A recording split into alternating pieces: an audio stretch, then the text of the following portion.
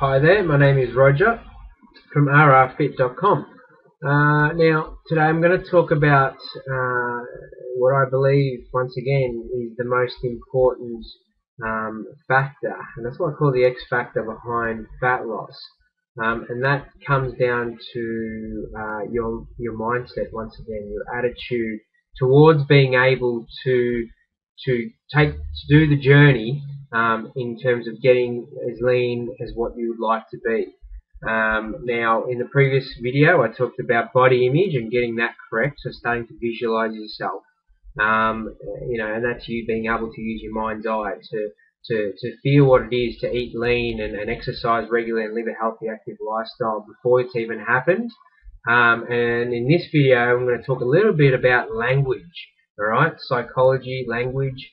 Alright, now, mindset is rarely ever worked on or developed in an exercise program or an eating program. Although the ones that are successful at any sort of, goal, generally we don't really focus on their mindset because they're that driven and they understand their whys and why they're doing things. Because that's a really important thing to understand, is why you're needing to be leaner and get fitter and healthier. But it's very rarely talked about as a topic. So, first of all, understand that your effort to lose weight is generally anywhere between 80 to 90% of eating, and 10 to 20% of exercise. And it really comes down to 100% your attitude and mindset. Okay, and there are tools and techniques that can be used to get fast results, but it's not commonly taught. So that's where we're going to teach you today one technique when it comes down to your language. All right? It's only one of thousands, because your mind is one of those magnificent things which can either create or destruct. And generally we use it for destructive purposes or disempowering purposes over constructive purposes and empowering purposes, because it is easier to do it, to use your mind negatively than what it is positively.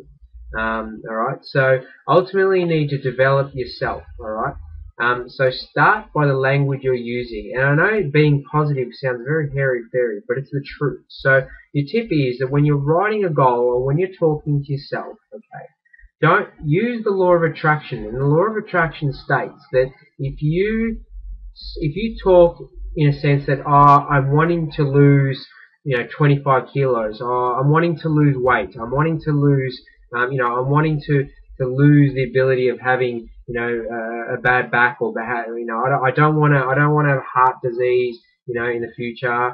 That is focusing on all the stuff that you don't want. Okay, so I'd rather you focus on the things that you do want, in terms of moving your body in a way of wellness, and not in a way of losing weight, but a way of wellness and healthy, active lifestyle and eating well all the time. Alright? So when you're writing the goal, it should be more like writing what you do want to be, or what you're currently visualizing in your mind. So it is, I'm 75 kilos, and I'm on the beach and I'm loving the body that I'm in.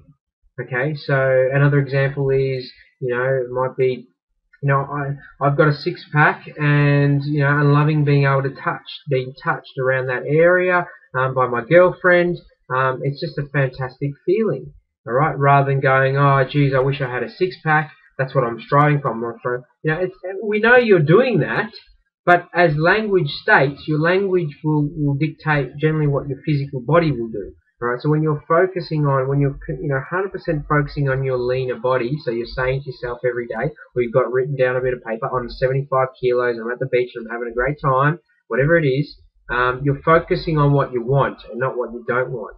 Alright, so being positive is not enough, because unfortunately, if you fail to treat the weeds, so all the things that you don't want, they'll eventually take over your garden of positivity. Alright, so start with your language. Alright, start with language. Always make statements of things that you do want in your life, not things that you don't want.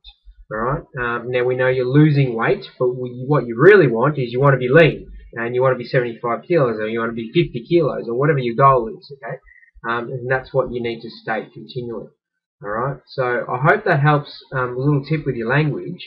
Learn and apply these small tools that we talked about with body image and now with language, and work a lot more on your mindset than what you do on your body, because it's your mind that drives your body, and then they work in harmony basically to get the result.